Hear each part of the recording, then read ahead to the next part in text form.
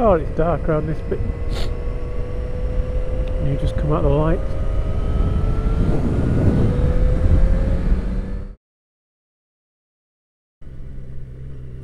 Good afternoon, YouTube. It's the Calm Biker here. Having another quick lunchtime ride, so I thought I'd record another vlog. And the topic for today's vlog is a day late, actually. Yesterday was World Diabetes Day. I didn't know, so I missed that one completely. So I thought today I'd talk about diabetes when really I should have done it yesterday. Diabetes is quite important to me. There's a few reasons why. I've got a family member who has type 2 diabetes. A couple who are dear friends of myself and the wife. The chap, he's got type 2 diabetes, and his wife's got type 1 diabetes. Oh, and of course, I've got type 2 diabetes, which makes it pretty important to me. Now, there's not a lot you can say about diabetes in a 5-minute or 6-minute vlog, but let's see what we can squeeze in. But yeah, diabetes is essentially, I suppose, it's a symptom more than a disease. Essentially, diabetes means sugar. The full name for diabetes is diabetes mellitus. Mellitus also means sugar. And all it means is that there's too much sugar in your blood. And when we talk about sugar, and I'll keep saying sugar because it's what most people understand, what we're actually talking about is glucose, because there's lots of different types of sugar. Glucose is the one that ends up in your blood and the one that causes you problems. Now, when you've got too much sugar in your blood, it starts to do damage to things, and things can't repair themselves because the sugar's too high. So things that start to get damaged, generally it's your blood supply. So the tiny little blood vessels that are all around your body start to get damaged and they die off. And that means that you lose the blood supply to places, and that's obviously not good. It also means that the blood supply to nerves disappears, and that's why when you see people who have lost feet, in a lot of cases the diabetes itself hasn't caused the foot to fall off. What's happened is that the blood supply has died, the nerves have died, and the person has stood on something. And people can stand on nails if they've got severe damage to the nerves, what's called neuropathy, and not even realise they've done it. And then the wound becomes infected, and they don't know because it doesn't hurt, and eventually the infection causes them to lose a foot or whatever it might be, and obviously that's pretty bad. And pretty much every organ that you've got can be affected by diabetes, and this is why people end up having all sorts of problems. It's not just losing limbs, it's heart attacks, strokes, cardiovascular disease, all manner of nasty things. So if you've got diabetes, you really need to stay on top of it. Now, there's two types of diabetes, and people get them confused. And you'll hear people with type 1 grumbling about people saying that they assume they've got type 2, and in fewer cases vice versa. People think I've got type 1 when I say I've got diabetes because I'm not fat, and people assume you're going to have type 2 if you're fat, and that really is just a complete myth. Type 1 really means that your pancreas is failing. There's a lot more detail to it than that. We've only got 5 minutes. But your pancreas is failing, or has failed, and you do not produce insulin. And insulin tells your body to get sugar out of your blood. Without insulin, most of the time the sugar just stays in your blood. Your sugar levels get higher and higher, doing more and more damage, and then you've got problems. In type 2, it's slightly different. Your pancreas still produces insulin quite happily. In fact, in a lot of cases it produces far too much insulin, known as hyperinsulemia, which is also in itself damaging. And the reason it produces too much is that your muscles, which are supposed to listen out for the insulin signal, don't hear it. You've got what's called insulin resistance, so the insulin is essentially ignored. So your body pumps out more insulin to say, oh, come on, get rid of this sugar. And that means you end up with lots of insulin in your blood, which is bad for you. And you end up with lots of sugar in your blood because your muscles are ignoring the insulin signal. So the end result is quite similar. You know, you've got too much sugar or too much glucose in your blood. If you're type 1, because your body still reacts to insulin, you don't have any of it, you tend to be treated with insulin injections. So you'll eat something and you'll work out just how much that's going to affect your blood sugar according to what you've eaten, and you'll take an appropriate insulin injection, and your body should react as if you'd just eaten that thing and there was nothing wrong with you. With type 2, in some cases it's treated with diet and exercise, because it's what you put in your mouth that increases your blood sugar. So if you can avoid putting that stuff in your mouth, you don't get the blood sugar spikes, you can keep your sugars down.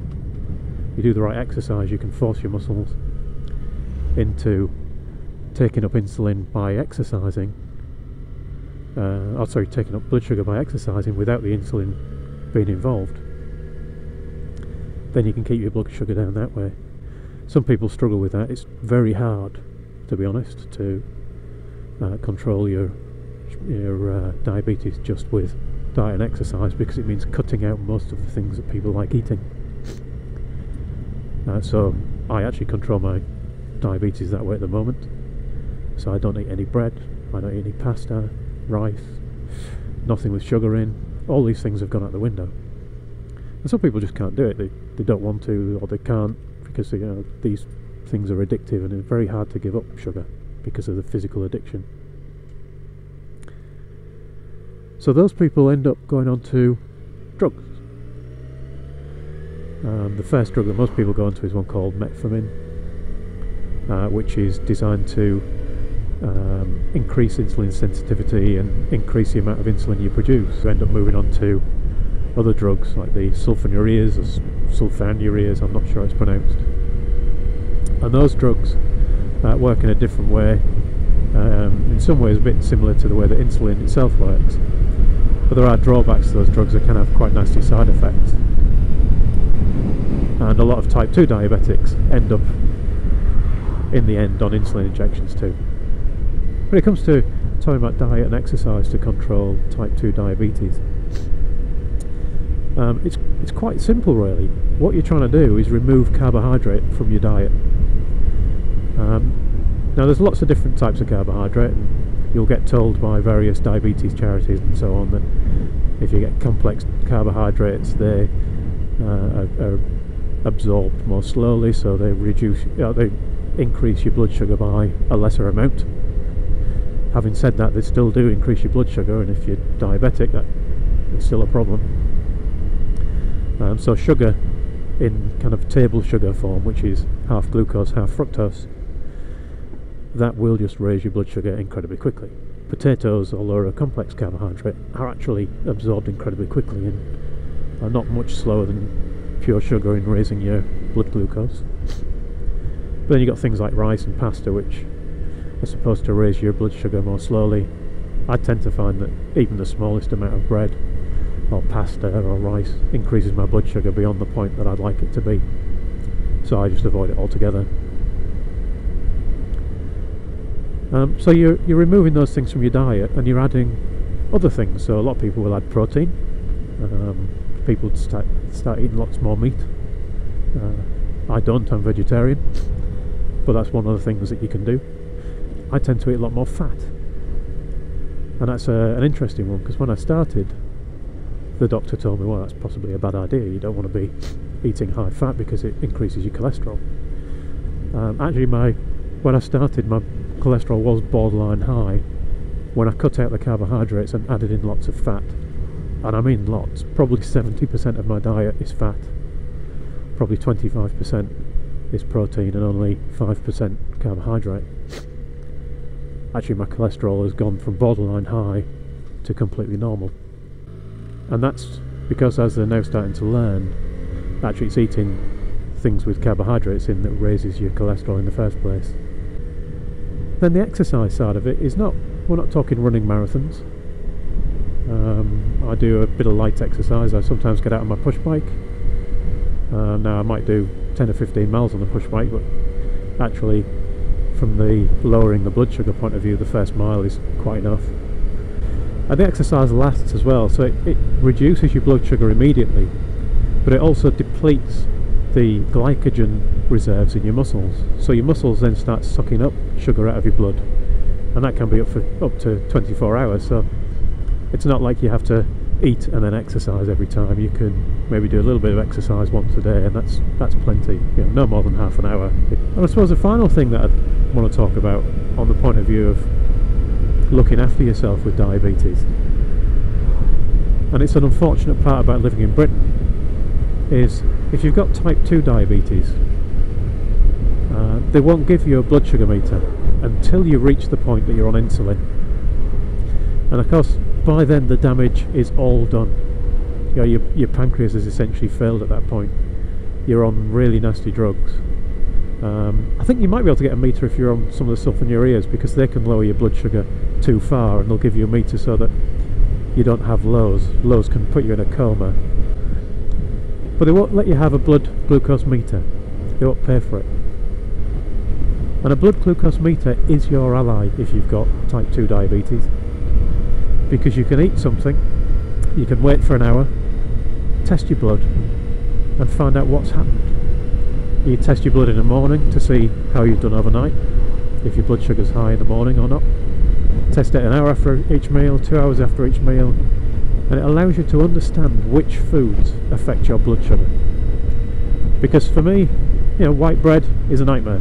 I don't eat brown bread either, to be fair, but you know, bread is a nightmare. It rockets my blood sugar up. So I don't eat it.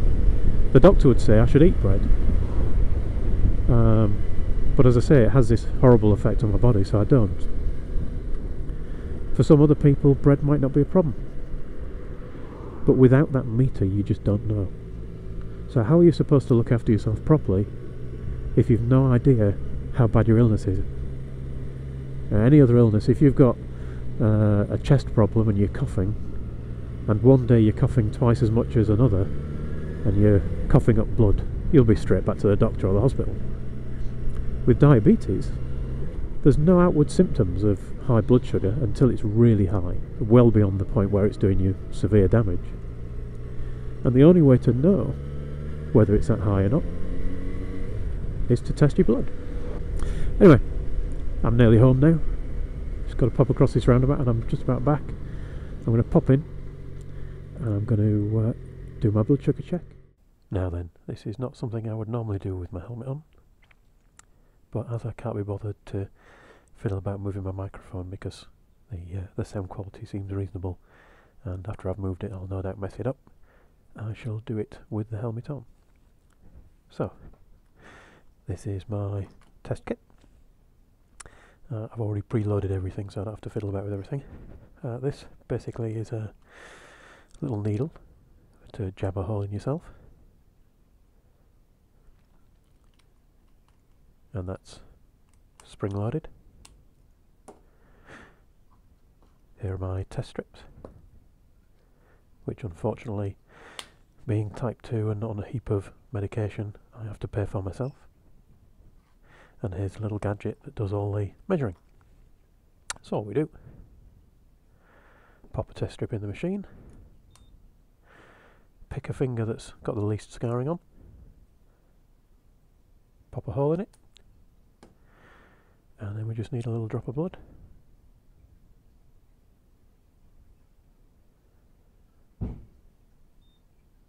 Pop a bit of blood on there while that's measuring, bit of pressure to stop the bleeding, and there we go, 5.7, which is a little bit higher than I like it to be, but not too bad.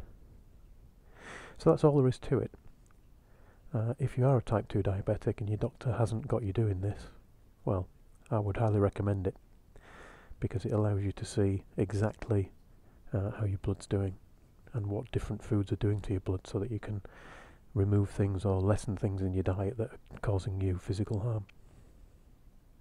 Thanks for watching YouTube, ride safe, and I'll talk to you again soon.